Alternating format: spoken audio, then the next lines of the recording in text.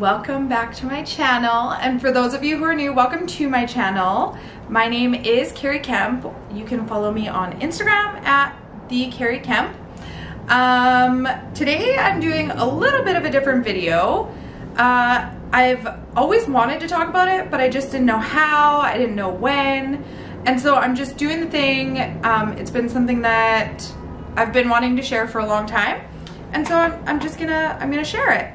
So basically, about 11 years ago, I was diagnosed with toxic shock syndrome, or TSS.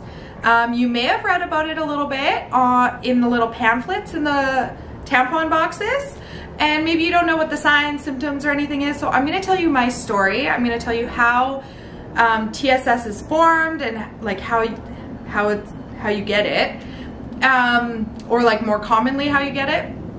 And then, yeah, different ways to prevent it so that it doesn't happen to you, because it is not a lot of fun. So, first, my story. So basically 11 years ago, I had my period, and back then what I used to do is just put in one of those super absorbent tampons so that it would last all day and I wouldn't need to worry about it. But I had gotten a cold and I ended up forgetting about it. And so I'd like put it in and I got the cold, and all of a sudden my cold kept getting worse and worse and worse. And like I ended up running a fever of over like a lot, like it was like over 105 or something, like it was crazy. I don't quite remember my fever number, but it was super high. And I was like getting all rashy, I had diarrhea, I was throwing up. And so my mom was like, oh boy, okay, we're taking you to the doctor. And so we went to the doctor, and I was having a really hard time just sitting like this.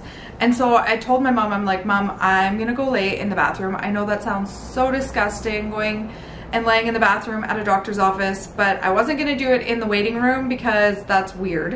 And I didn't wanna like draw a lot of attention to me, so I just went and locked myself in the bathroom. It was just like a one person bathroom, and I just literally laid on the floor. And I know that sounds so gross, but that's how sick I was. And so my mom came and got me. We went into the doctors. They took all the tests and diagnosed me with scarlet fever because I was rashy, all that kind of stuff. So they gave me a prescription and sent me home. And so I told my mom, I'm like, Mom, I seriously, like I need to get home. Like I was starting to feel nauseous at this point. And she was like, okay, I'll take you home and then I'll go and get your medicine. So she took me home, and while she was gone to get my medicine, I went to the washroom or whatever. I had diarrhea, and I was like crawling at this point, like I was on all fours, just because I was just like exhausted. Like I couldn't physically stand up and walk. But on the way back, I was like, I'm so tired. I just want to get to my bed as soon as possible. And so literally I was like, you know what? I'm just gonna push myself. So I stood up and I walked to my bedroom, and the only time this has ever happened to me, I passed out and I hit my head on the headboard, and literally it like knocked me onto my bed, which was the craziest thing. So I was like passed out. My mom finally woke me up when she got back, and she was like, what happened? Like you have a big bruise on your head. And I was like, I don't know. Like all of a sudden, like I remember walking back and that was kind of it. And so she gave me the medicine. That was about probably like, I would say like 2 o'clock in the afternoon. Like it wasn't like the morning, it was like early afternoon. And so I took the medicine, and I was like sleeping on and off, going to the bathroom on and off, like all day. And so it was about 8 o'clock at night. It was fairly dark, and I was still like bathroom on and off, sleeping on and off, literally army crawling everywhere because I just didn't have the strength to walk. And so I like went out to the couch, and my mom looked at me and she was like, you just do not look well. You do not look like you're getting any better. It's been 6 hours since I gave you medication, and there's just no signs. Like you're getting worse. You're not getting any better. And so she's like, I'm gonna take you to the hospital. And I was like, nope, I'm not going to the hospital. I can barely like walk. I can barely crawl. And you're wanting me to like sit in a waiting room for, I love free Canadian healthcare, but those waiting rooms, like the amount of time that you have to wait to see a doctor is insane. Like, it's even worse than like a Mediclinic where we went to get me checked out earlier that day. So I'm like, I could hardly handle like the Mediclinic today, let alone going and sitting in a waiting room at a hospital. And she was like, well, then I'm calling an ambulance. And I was like, well, you do it. If you think that that's what you gotta do, you do it, but I'm not sitting. Like, I can't move, kind of thing.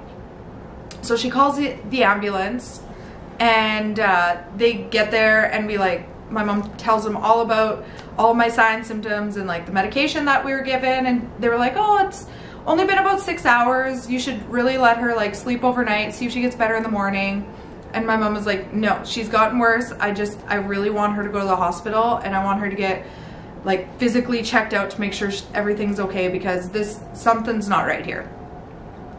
And so they were like, okay, yep, it's totally up to you. Like, we'll definitely take her in. So they gave me an IV, took me into the hospital. And so basically the paramedics have to stay with you until you get a room. And so the paramedics stayed with me. It took 4 hours for a doctor to actually for me to get placed into a room, sorry. And for like a nurse to come and like make sure I was like registered and stuff. So I was in like one of those screened rooms, and at that point I had actually had a bedpan underneath me because I wasn't able to hold anything in, and I was like passing out, in and out, just in and out of sleep, going to the bathroom, throwing up, you know. It wasn't a pretty sight. And so finally a doctor comes in 2 hours later, so total of 6 hours in a waiting room, or like waiting to see a doctor. And so the doctor comes in and he's like checking me over, and he was like, do you by chance have your period? And I was like at this point I didn't know what day it was, let alone whether I had my period or not. And so I was like, I don't know. And so they basically did like a pap test on me, and they seen a tampon was in there. And so they pulled out the tampon and they got me into the ER right away. They put a central IV in my neck. There was a nurse who was doing her practicum, and she had never done one before, and so she had tried twice. You guys, as much as I was in and out of like everything, and I like all of these memories are actually very foggy to me, that like that's how bad I was. That needle, both those needles going into my neck, was like, I cannot even describe the pain. It was awful, like the worst pain I've ever felt. If you think about your neck and how much muscle is there, and they have to like go through all of that muscle to get to the vein, ugh, it was crazy. It was crazy. And so I like looked at her and I was like, you are not touching me with another needle? Not happening. So they ended up bringing a doctor in. He got the main IV in. And so basically at that point, what they were doing is flushing my whole body like with blood, and like getting the old blood. So basically what happened was the staph, the bacteria from the tampon being in there for too long had caused a staph infection inside of me, and basically poisoned my whole bloodstream. So they needed to like get all the poison blood out and like flush it out. And they were actually like putting blood in me as well. Like, I actually still kind of have little dots from where all the needles, I think I counted, there were 11 needles on this side, and it was like 8 or 9 on this side. Like, they couldn't see my veins. Like, it was bad. It was bad. And so every time I can still see like over here where they were trying to get veins. It's just crazy. And so like they cleaned me out. I was in the hospital for about 2 days, I believe. And everybody was like coming in to visit me. Why am I crying about this? I tell this story all the time. Why am I crying? Everybody was coming in to visit me. And when I was finally getting better and able to like comprehend what was being said and that kind of stuff, the doctor came in and he looked at my mom and I, and he was like, she's a very lucky girl. And my mom was like, yeah. And that's when he said she was 8 hours from dying. So had my mom listened to the EMT, the paramedic, I would have been dead. I wouldn't be here today to share my story. Had she listened to me, I wouldn't be here today to share my story.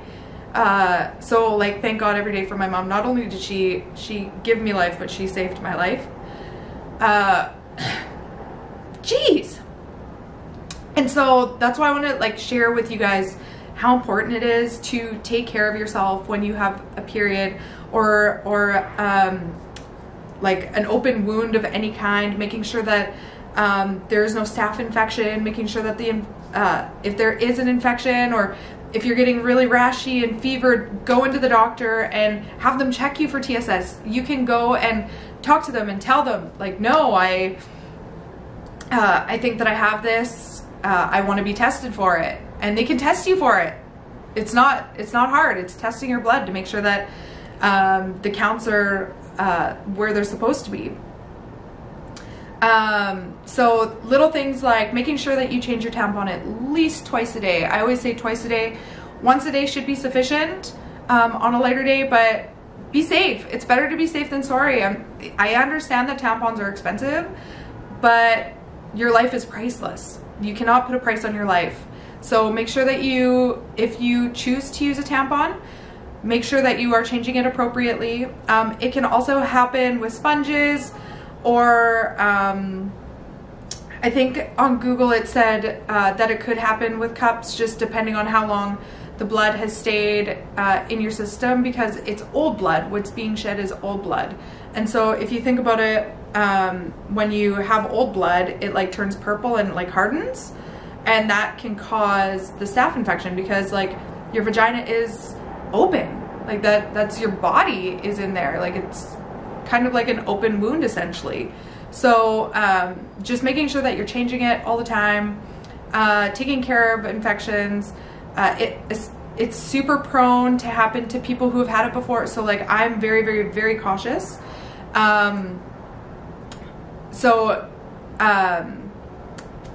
30% more likely to have it again, but I do know the signs and symptoms of it, so it is something that I'm always asking. If I go into the doctor and I have a super high fever, I get them to check my blood, and I say, I've had TSS before and I don't want it again. Or if I do have it again, I want to take the appropriate steps so that it doesn't get to where I'm literally on a hospital bed, not able to hold my bowels.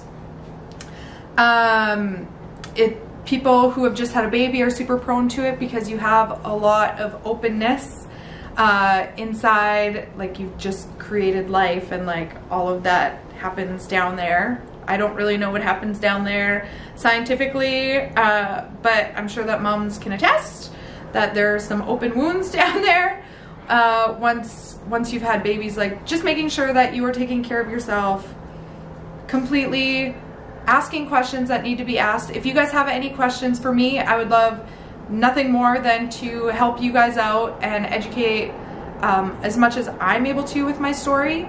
But I think that it's something that isn't talked about.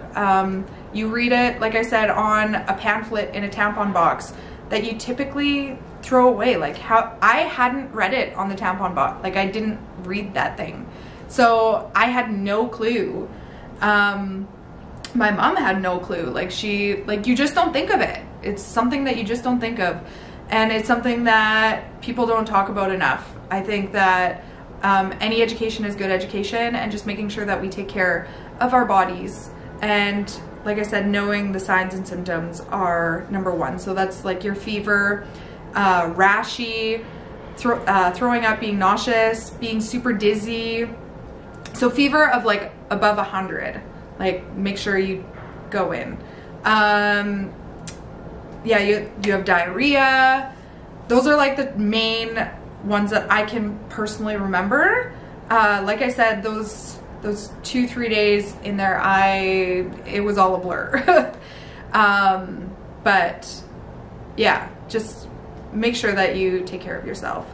I hope this helped somebody. I hope that I've reached the audience that I had hoped to reach, and just gotten that word out. And yeah, I love you guys. I wanted to share my story. I didn't know how, I didn't know when, and it just felt like today was the right day. So I hope you guys have an amazing day. I love you, and thank you so much for listening.